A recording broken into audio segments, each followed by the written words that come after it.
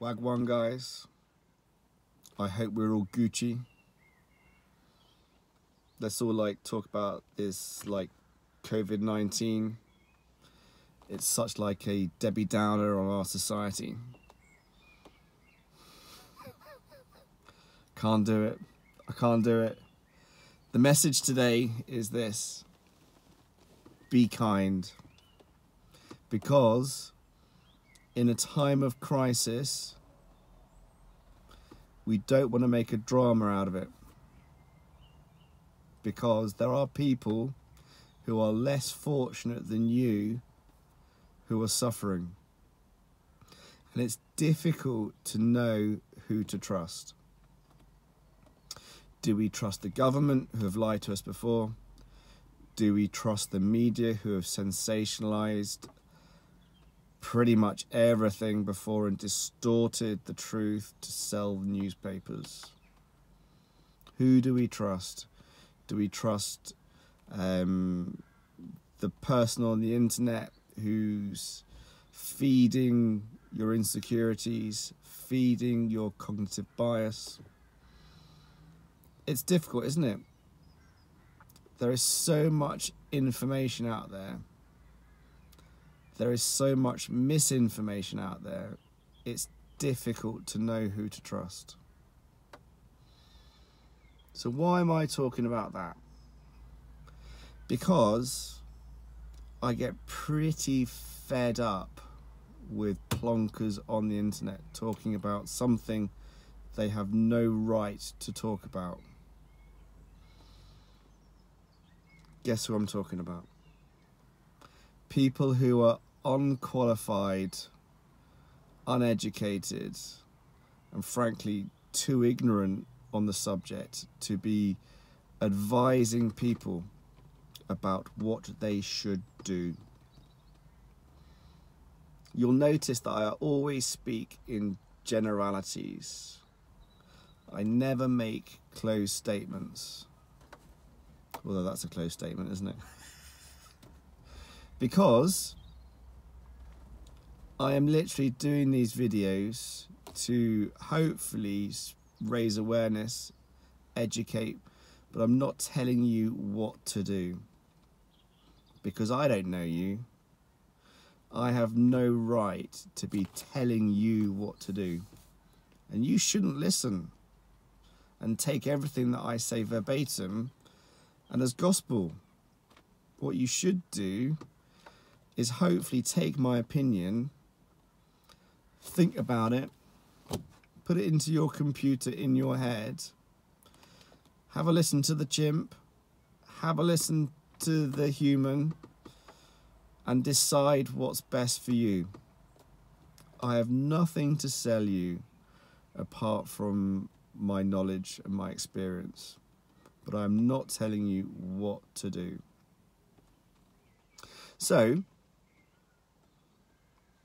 lots of people on the internet want to make a name for themselves. They want to be the next big thing. Now, a lot of these people ain't built up no points yet, boy. Testosterone deficiency is a medical condition, and testosterone replacement therapy is a medical therapy. It's really very confusing when you see people who have literally no formal education on the subject talking about something and making bold, brash statements and belittling, shouting down, and making the whole community dysfunctional. Because it doesn't serve in anyone's benefit apart from, in their mind, their own. You must all listen to me. I speak the truth. I am the prophet. No, I'm not. I'm just Dr. sat in his landy trying to do a video before a clinic.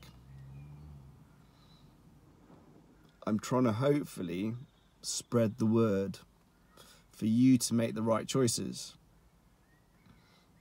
You're all big boys. Make your own decisions, but choose wisely. Because when people make bold statements and talk with a dogma, be cautious of what they say, because medicine is a practice. It means it's ever evolving. So if somebody says, never do this, never do that, and they don't know your personal situation, circumstances, then run a mile. I've helped thousands of men. I've helped millions of men. I've helped billions of men, and wow, I'm not even a doctor. I've just given random advice over the internet, and I take no responsibility for the advice I give. So if harm happens, oh well, sorry, not my problem. It's scary. It really is very scary. And you can say what you like on the internet. I've tried all the esters, I've tried dailies, I've tried weeklies, I've tried sticking it up my arse, and I feel best on 125 of Testosterone every 5 days. I could say that. It wouldn't be true, but I don't have to back it up, do I? Some random on the internet trying to tell you what you think you need to know or want to know. It's really quite worrying. So, as a medical doctor, I have to be accountable for everything that I do and I say. Because my actions can cause harm. I insist on a face-to-face consultation because I want to look my patient in the eye, and I want to have that reassurance that I'm doing the right thing. I am acting in their best interests, and they want that assurance as well.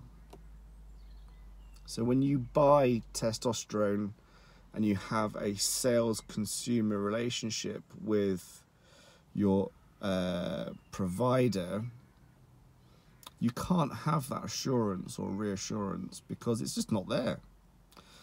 What we'll do is we'll set up a consult with your medical facilitator to talk about your bloods, and then I will relay the information to the doctor that I refuse to name, the doctor that in your contract you're not allowed to name. That's worrying, isn't it? And then I will relay what the doctor has said to me to tell you. Now, when you talk about efficiency and effectiveness, that is neither efficient or effective. Now, we've all heard Chinese whispers. Stories are distorted when they go through numerous channels. So, horse's mouth to the patient. Why would you have a middleman involved in your medical therapy? A middleman who carries no responsibility for giving you bad advice. Scary stuff, isn't it? So, this coronavirus pandemic is going to show people's true colours. We shouldn't cut corners. You should continue to act in the best interests of the individual and the collective. So, stay home, wash your hands, adhere to the government recommendations, because this virus, this pandemic, is very real. 2 of my buddies are on the front line, AD consultants, and yeah, they're pretty stressed. If it amounts to a storm in a teacup, and we do manage to flatten the curve through our actions, amazing. But we'll have done the right thing.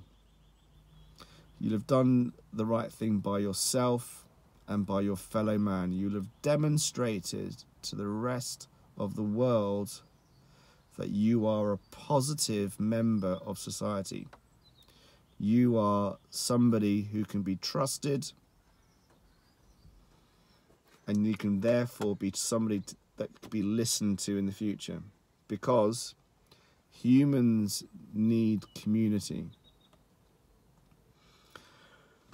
You need to be comfortable on your own, but we do better in communities.